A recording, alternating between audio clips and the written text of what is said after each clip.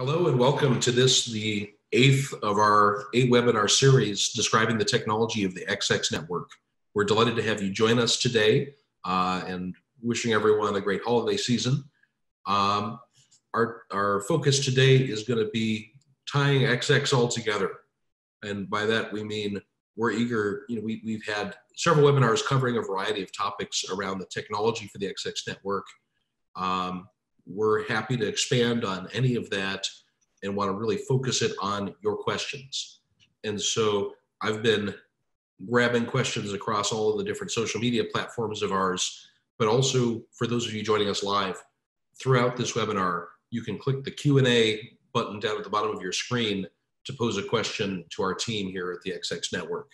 So really looking forward to that engagement and back and forth here. Our rules for today are really simple. Number one, again, we're looking forward to the back and forth, and we simply ask that everyone be respectful of each other throughout that webinar. And second, this is a format where we're talking about the technology of the XX network. We ask that no discussion of the coin sale take place here. And for that matter, nothing that's said today should be interpreted as either investment advice or a solicitation to purchase any kind of financial instrument. And so that's it for the rules here. Let's go to the next slide and introduce the folks speaking to you today. On the next slide here, my name is Peter Somerville, and I am the head of Node and Developer Relations at Praxxis. And so for those of you who are a node operator or a developer of dApps, always happy to be in touch with you. Joining me today are William Carter. Will is the COO of Praxxis, has been leading the team to really develop the consensus mechanism and the blockchain technology. And then also Benjamin Winger. Ben is the VP of Architecture for Elixxir, and his team has really programmed out and implemented the AlphaNet, which has been running for the past few months. Hopefully most of you have a chance by now to use the XX Messenger. And if you're using that, that's running on top of this AlphaNet. And so between the three of us, we're really eager to engage with you, talk about the topics that you want to hear more about today and answer your questions. And so with that, I'm going to hand the microphone over to Ben to kind of start at the high level of what's our vision, what is the XX network trying to achieve? Thanks, Peter. So when we started these presentations, first question I want to ask is, what is the XX network? And we have what we call a problem statement, and what we're really looking at changing in the world. And there's an evolving dossier society, which is something I'd like to call it, where business models of much of the internet have turned around to not selling services, but collecting information, or even collecting information alongside the selling of services. And, this has been used to advertise, it's been used, but this information has not been stored properly, and the future of how it can be used to influence free and open societies is really not known and quite it's quite vast. So our goal is to kind of look to the future at an internet which fundamentally protects the rights and privileges of people and allows them to use the internet safely. And a core approach to this is to return power over information back to the user, returning privacy. So we're going to be, do a quick overview and then taking questions on as to how we plan to meet this goal. So I'm going to pass over to Will to talk a little bit about the XX coin. Thanks, Ben. So yeah, as Ben said, we are going to recap some of the information we covered in previous webinars just to kind of jog your memory, and hopefully it inspires some new questions from you guys. We're going to start with the XX coin, and this is the native cryptocurrency of the XX network. It is used to incentivize development and operation of the platform. It's used to incentivize governance, and it is the primary medium for exchanging monetary value over the network. And if you go to the next slide. So we covered a handful of topics. We did this especially in webinar 2 about 3 different coin structures or mechanisms to send XX coin to someone else in the network. The first of which is denominated tokens. These are the most private structure, but have one-time use addresses. We covered wallets, which give increased functionality by allowing reusable addresses, but slightly weaken the privacy properties of the transactions in exchange for that functionality. And then we covered multi-signatures, which can be on denominated or wallet-based coins, and they give additional functionality in the form of, say, a joint custody wallet or a threshold signature wallet where you need, say, 2 out of 3 signatures in order to send a transaction. We talked about the importance of quantum security, and we identified we identified Watts Plus, which is our hash-based signature, as the cryptographic primitive that allows us to achieve quantum security. Unfortunately, one of the symptoms, I would say, of quantum secure one-time use hash-based signatures, is that they are one-time use, which basically means that for every signature you want to generate, you need a new public and private key. And finally, we focused on denominated coin transactions as the preferred coin structure to securely transmit XX coin while preserving privacy. So this is the coin structure that really leverages the Elixxir technology. Next slide.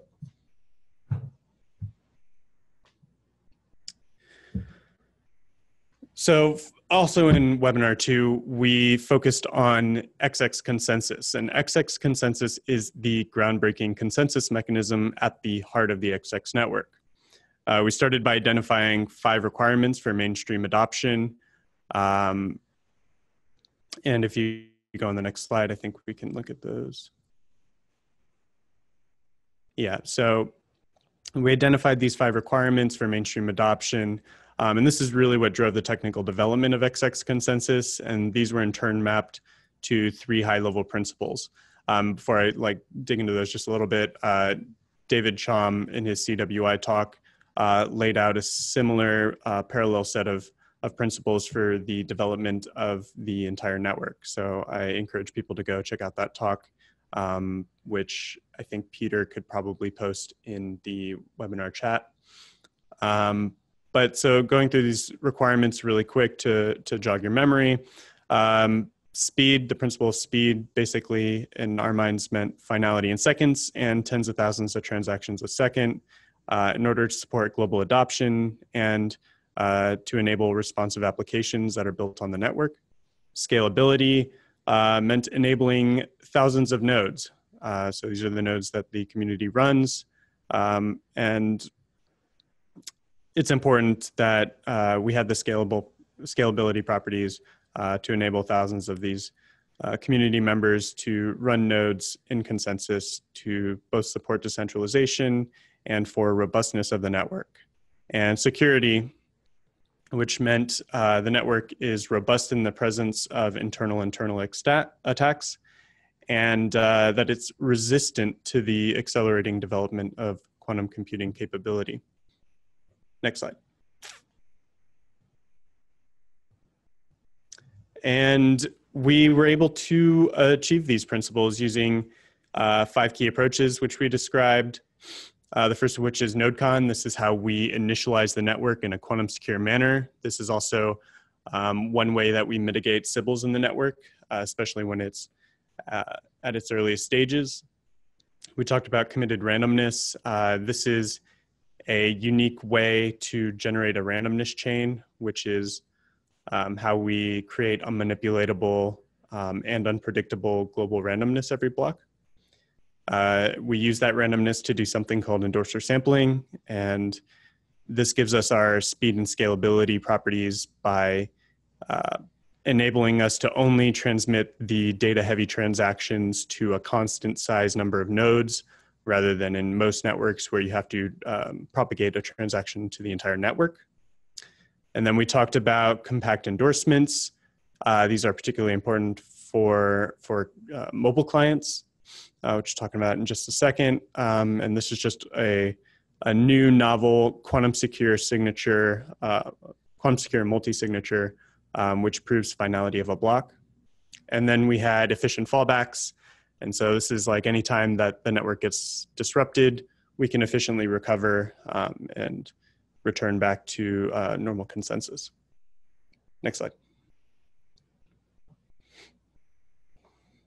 So using these approaches with those requirements in mind, these are the properties we've achieved. These first two properties are really what enable our speed and scalability, as I mentioned on the previous slide. Using endorser sampling, as I said, we don't have to propagate data-heavy transactions to the entire network. And so this reduces communication complexity to a constant size when dealing with propagating transactions, and then linear size or linear complexity when propagating the endorsements of nodes on the finality of a block throughout the network.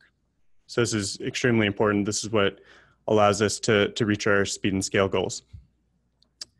Egalitarian consensus means all nodes have an equal amount of power. It allows us to avoid, say, centralizing concentrations of power, like in a proof of work or proof of stake platform. And both are, I guess all three of these top properties are enabled by committed randomness, which drives node scheduling. And this randomness, outside of its use inside the network, can also be used outside the network as a unmanipulatable and relatively unpredictable randomness beacon for, say, other applications that are built on the network. And finally, this is also, I guess, probabilistically unpredictable scheduling. This is what enables egalitarian consensus. We talked a little bit about this in webinar 2. And then compact quantum secure proof of finality. This both speeds up consensus by reducing the proof of finality within the consensus mechanism, but it also allows for, say, a mobile client to efficiently check the finality of their transactions, which is particularly important for them given their limited computational and network bandwidth.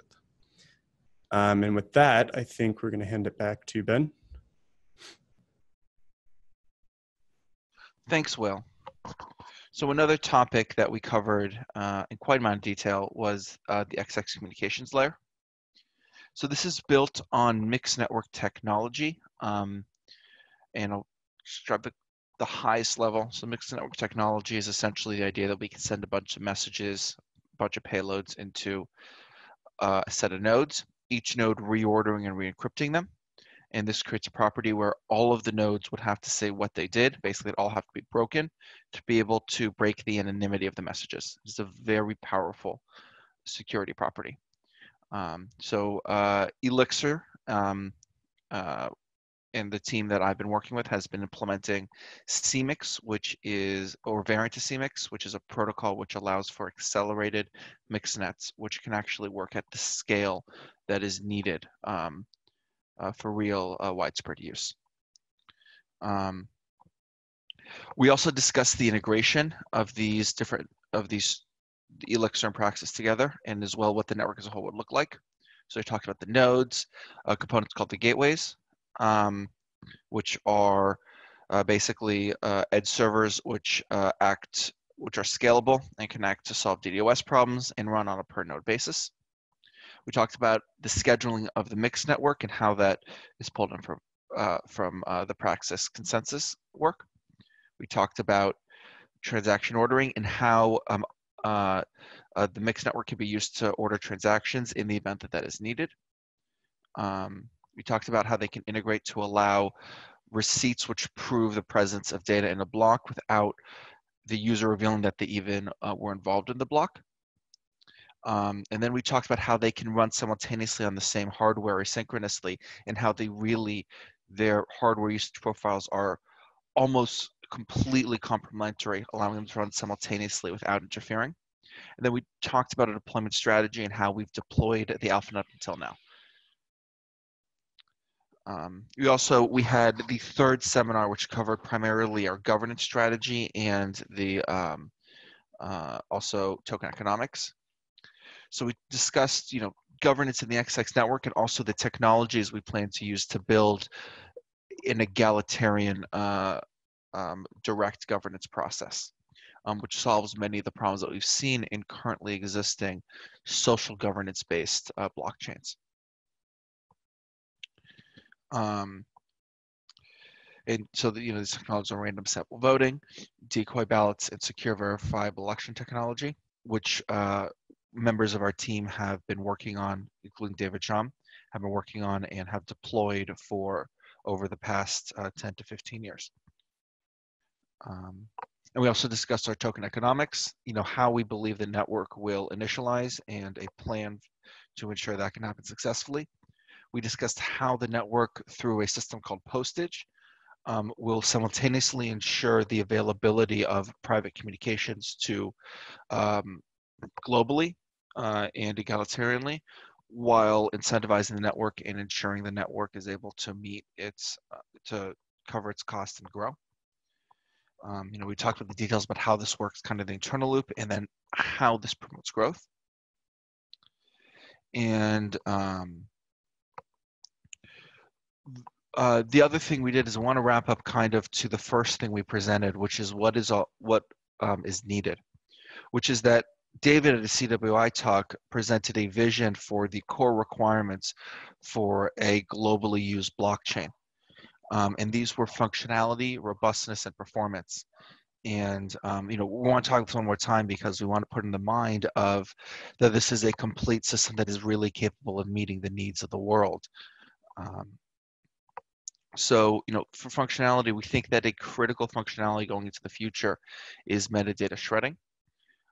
So we've got a communications layer that can do that, and we can flow that into payments and voting through the network. So the entire network benefits from that privacy and benefits from that security layer, which is fairly revolutionary.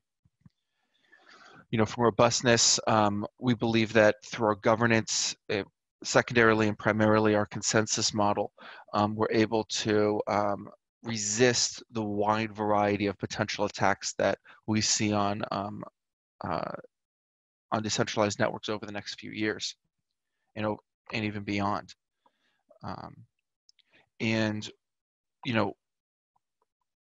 We can show, and we're working hard on performance where we can actually deliver the kind of performance necessary for a large number of people to really use these networks.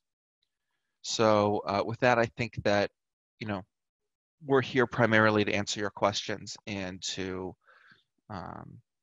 see how, and to hone your understanding of what we are doing